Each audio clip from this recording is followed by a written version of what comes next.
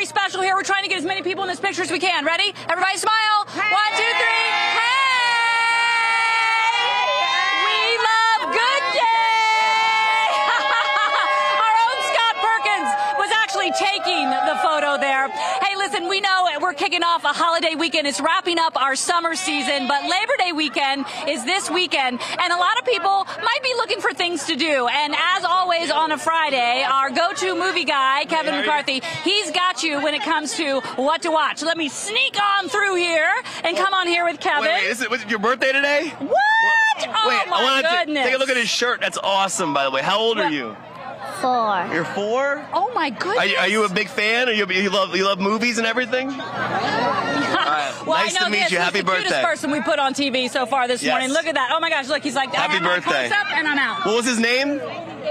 Israel. Happy birthday, Israel. All right. So I was saying, as I was making my way up here from our amazing crowd, that as always, you have the what to watch this weekend because it's a holiday weekend. A lot of people might be looking for things to do. And lots of streaming options as well. We'll start off theatrically first with Honk for Jesus, Save Your Soul, which is a new film produced by Daniel Kaluuya and Jordan Peele. It takes place in this idea of a satirical look at mega churches. Okay.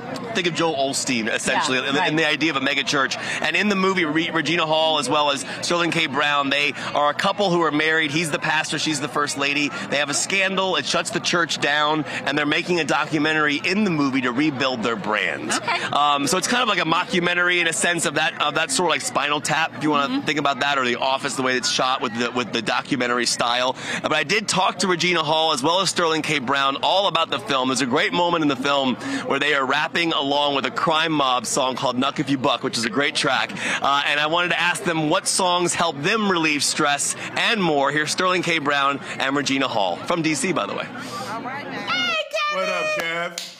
It's so great to talk to both of you. I'm Kevin McCarthy from Washington, D.C. You know I remember you from D.C. The Crime Mob scene was so great. It's my favorite in the whole film, and it's kind of a release for the characters in that moment. And I wanted to ask you, is there a song that does that for you? So it's interesting. Me and my son plays soccer, and before we go to a game, I was like, it's time to get hyped. We're about 15 minutes away. Ooh, his amp song.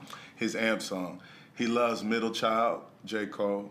He loves This Is America. Shout out to Childish Gambino.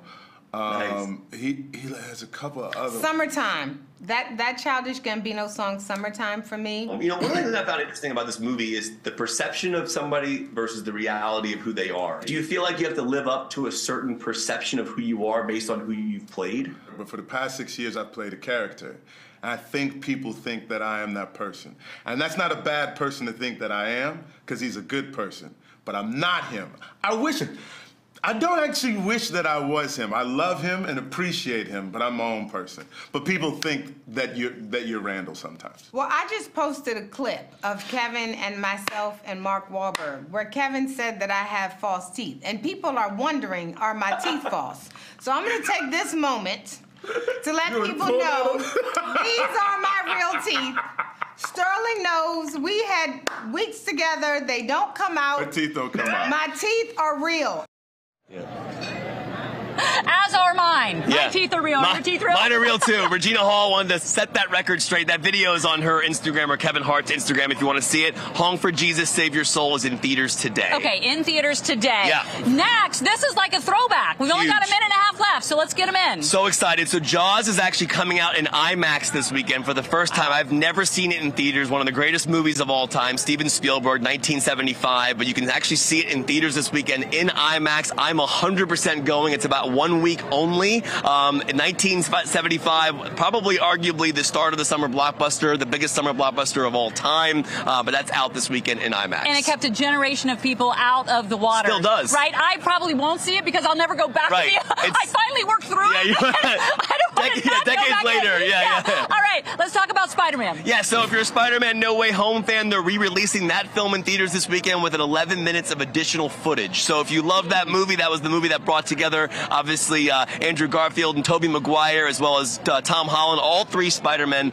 together. That movie's back in theaters again, some additional footage, but you can check it out this weekend. All right, and last but not least. And Lord of the Rings, the streaming. Yeah, this is a streaming option this weekend. So Lord of the Rings of Power. This is the show taking place in a prequel sense, thousands of years before The Hobbit and Lord of the Rings. It is on Amazon Prime Video. I believe the most expensive TV series ever created, I believe. Wow. And it's available now, 2 episodes on Amazon Prime Video. And I read a story the other day that Jeff Bezos, his son, was like, please don't mess up Lord of the Rings. So I'm excited for people to see it. It's out today. And I do want to mention one more quick thing. I'm a huge Kendrick Lamar fan, and he put out a short film yesterday called We Cry Together. It's a track off his new album, Mr. Morale and the Big Steppers, and it features him and Taylor Page. She's an amazing actress, but it's a short 6-minute movie that came out yesterday. It's very intense, very uncomfortable. It's meant to be. It's all in one shot, and it's all live. So it's available on his YouTube, Kendrick Lamar's YouTube, or his Twitter or Instagram.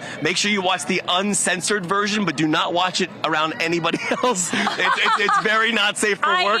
Not safe for work, not safe for kids. But it does qualify for the Academy Award, so Kendrick could win for live action short at the Oscars next year. Love it, love it. Now you see why he's our go-to movie guy.